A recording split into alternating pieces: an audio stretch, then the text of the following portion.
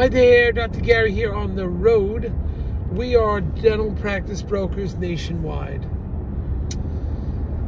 And I was a dentist for 25 years, and now we're doing for 14 years the dental practice brokerage.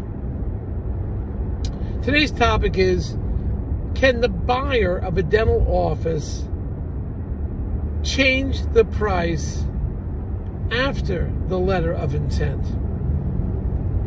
We'll talk about that.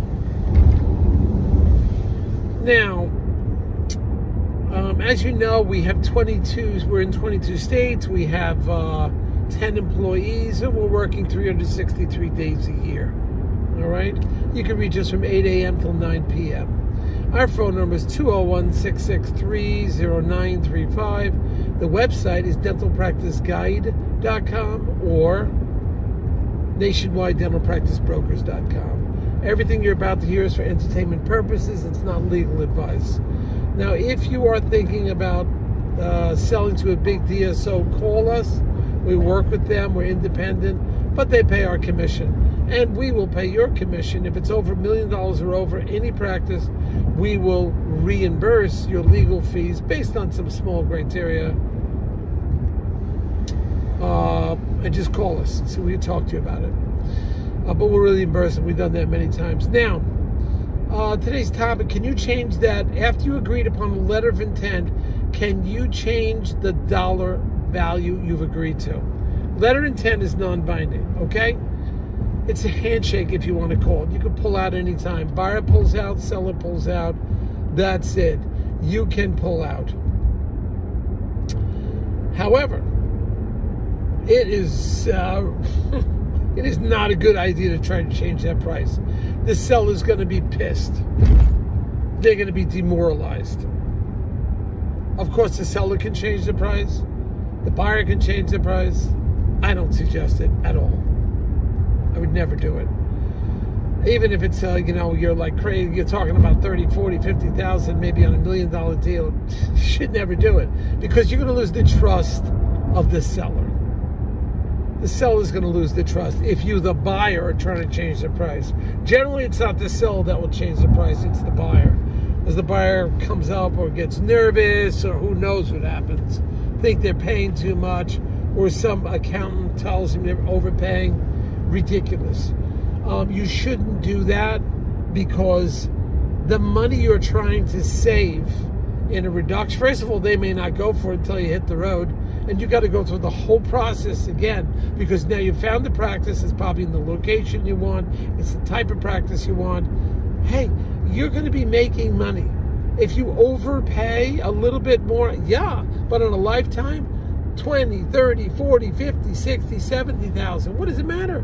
You're going to make the money back. But now you got to start all over again. You've lost your investment for the future. You're going to go back to working for somebody else. You have no equity, no guarantee. No guarantee means you work for somebody else, you get hurt on a Friday, you're not going to work on Monday. And you won't probably have enough disability to cover it. You're out. You own your own practice, call a couple buddies up, they'll come in and work. When you agree to a letter of intent, stick with it.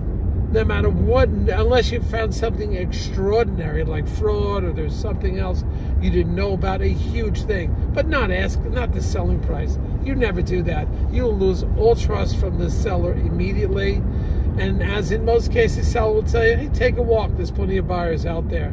And you as the buyer will lose multiple times over. Never do that.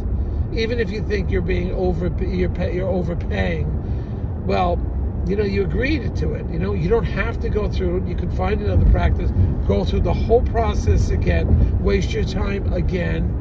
And if you found a practice that meets all your criteria and it's off in value 10, 20, 30, 40, 50,000 on a deal that's over 700,000, so what? You're going to make it up.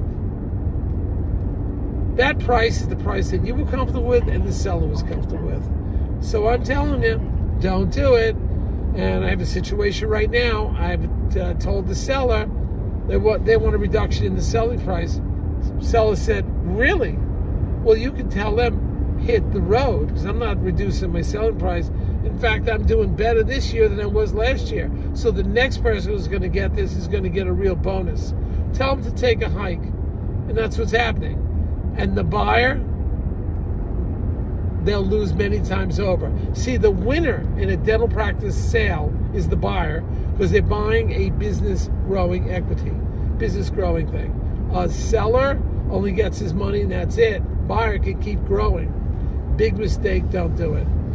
I'll see you, team. Got to run. Going to visit a new practice now on the road in Jersey. And it is summertime. Make sure you hit the subscribe button. Bye now.